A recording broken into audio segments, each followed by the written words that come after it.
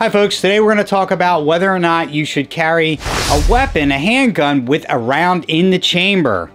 So some people have asked me, should you have a round in the chamber? Should you not have a round in the chamber?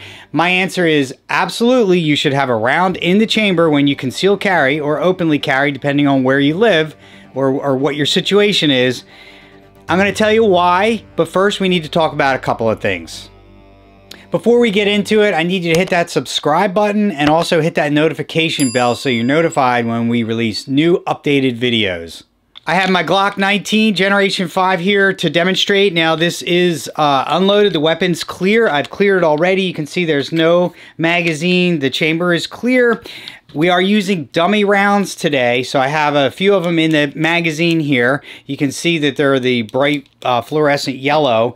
These rounds do not fire. They're not real ammunition. Same size, not really the same weight, and of course they don't go bang when you pull the trigger. So when you practice, whether it's dry firing or just practice drawing from your holster, you should always either unload your weapon completely, have no ammunition even around you, or use these dummy rounds. You can get them on Amazon. They're very cheap and they're very safe to use. So that's what we're going to be using today. Just a little background. We know that the weapon, we're talking about a semi-automatic pistol, there has to be a round in the chamber in order for it to fire, right? So we load with the magazine, we let the slide go forward, we know a round loads in the chamber, and this is how the weapon has to be configured in order to fire. So some people say, well, isn't it more dangerous to carry a loaded weapon with a round in the chamber, especially with a Glock? Because some people don't understand that Glocks don't only have one safety, they actually have three. Two are internal, one's external. We'll get into that in a minute. So yes, it is more dangerous to carry a firearm with a round in the chamber, but we are talking about guns here. You know, they have the potential for being very dangerous if they're not handled properly. There are 4 basic firearm rules of safety. We're going to cover a couple of them here. Well, 2 really in one. Follow these rules, you should be fine with carrying a firearm with a round in the chamber. So the first rule, probably the most important, is you treat every firearm as if it were loaded. So that also means always pointing it in the safe direction, and your finger is off the trigger until you're ready to fire. So when you draw from a holster or wherever it is, you know, that finger is always pointing straight above the trigger guards. It's along the lower frame here, but it is away from the trigger. As you can see, my finger is nowhere near the trigger. Always pointing it in the safe direction, fingers off the trigger, and I'm assuming it's loaded. I know it's loaded. It's loaded with dummy rounds, but when I carry a gun, I know it's loaded. Have these rules in your head. Always treat every firearm as if it were loaded. Fingers off the trigger. It's always pointing it in a safe direction. Keep watching because I'm going to tell you the number 1 reason why I think you need to carry your weapon with a round in the chamber. It's obviously going to be your choice. It's whatever you're comfortable with. This is a Glock. As I've mentioned, there are 3 safeties on this weapon. Some people don't think a Glock has any safety because they say, oh, you have that little lever on the trigger that you have to pull it. Well, that means you can still pull the trigger. So some people think a mechanical safety, which will prevent the trigger from being pulled. Some weapons have this. So Glocks actually have what's called a safe action system. It incorporates 3 automatic safeties to the weapon. 1 is external and 2 are internal. So I'm just going to briefly cover those. You have the external safety, which is an actual lever on the trigger, which means you actually have to pull that lever. That actually has to be pulled in order for the trigger to move rearward.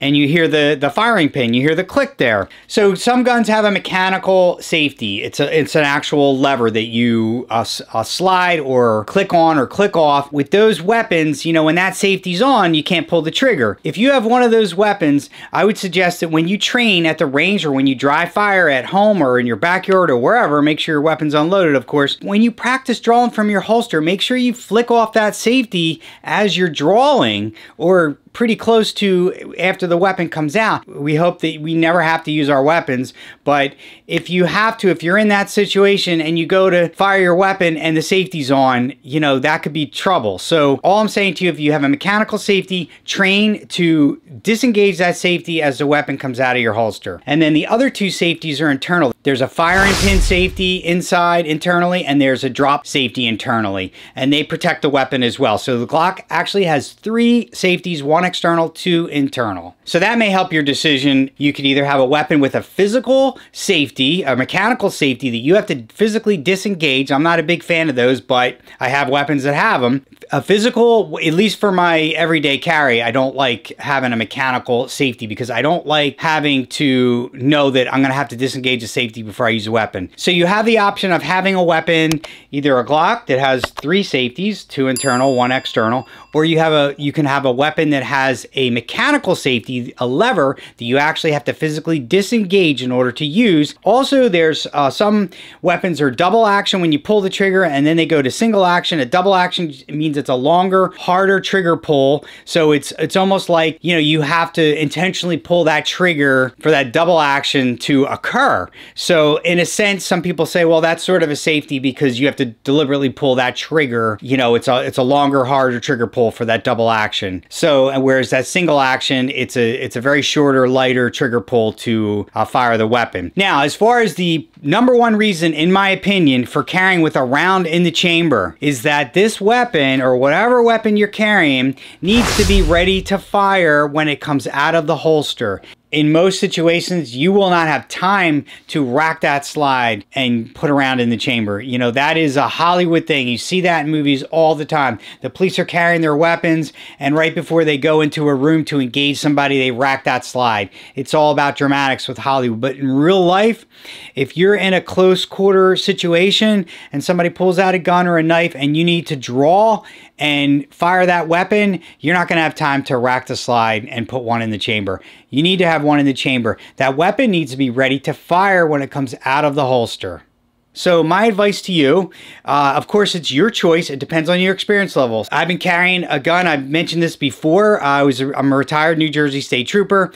I was a trooper for 25 years, and I've been retired for 3 years now, going on 3 years. So I've been carrying a handgun of some type or sort pretty much every day of my life for 28 years. I'm very comfortable carrying, concealed carrying a weapon. You may not be. You may be carrying for 28 days or 28 hours, or maybe you just got your carry permit today. So you may not feel comfortable. So my advice to you is do what you feel comfortable with. I'm telling you, my opinion is you're carrying a weapon to protect yourself, your family, your loved ones, people close to you. You're only going to use the weapon as a last resort, right? We hope that we never have to, but this is a last resort to protect ourselves and our families. This needs to be ready to fire when it comes out of the holster. If you're trying to be stealthy about it, there's no way you can rack the slide of a handgun and not be noticed. Someone's going to hear it. Someone's going to see it. So if you're trying to be, you know, lay low until the right moment that you have to engage, you know, racking that slide is absolutely going to give you away. So my advice to you is if you don't feel comfortable, maybe you need to train more. In fact, that's always my advice. Get more training, whether it's a certified firearms instructor doing certain drills, other drills, active shooter drills, different things, dry firing, you know, in your house, in your backyard, make sure it's unloaded, get some dummy rounds. So get yourself some more training, get comfortable. If you've been around firearms your whole life, or you're former military or law enforcement, then you know what I'm talking about. You're probably already comfortable carrying, and you know you're used to carrying a weapon with a round in the chamber. You absolutely want to invest in a very good holster. Make sure it's a decent holster, and make sure that the holster is made for the weapon.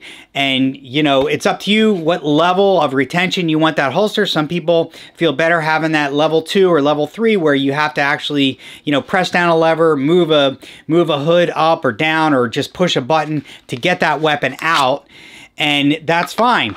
Have a decent holster, number one, and get some additional training if you haven't had training already. So if you've never had somebody, for example, and I recommend this to everyone, if you've never had somebody try to take your weapon, and police have this training, it's called weapon retention training. You know, you get with somebody who their sole purpose is to try to get your gun, and you're wearing your duty holster, and it's, you know, in New Jersey, it's a level 3 for police officers. It's easier to protect a weapon when it's in a level 3 holster, because that bad guy, he's got to do more than just pull it out. He's got to disengage it. But obviously you're fighting against other recruits or police officers, so they know how to get that weapon out. They have an advantage. So if you've never had that training before, I highly recommend that you get it. You will find that it will take everything in your power, most likely, if you're matched up with somebody pretty equivalent to yourself, body size and strength, it will take everything in your power to keep that weapon on your person.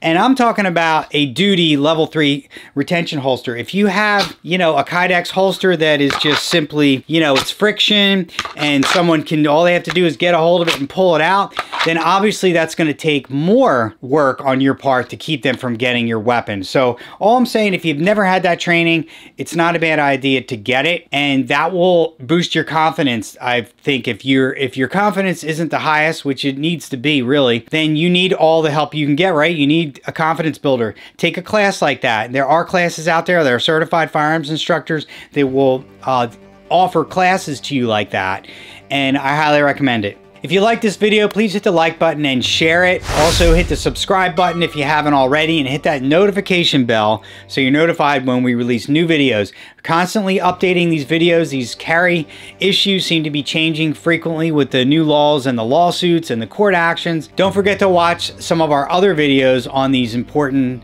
topics. Thanks for watching. Take care and stay safe.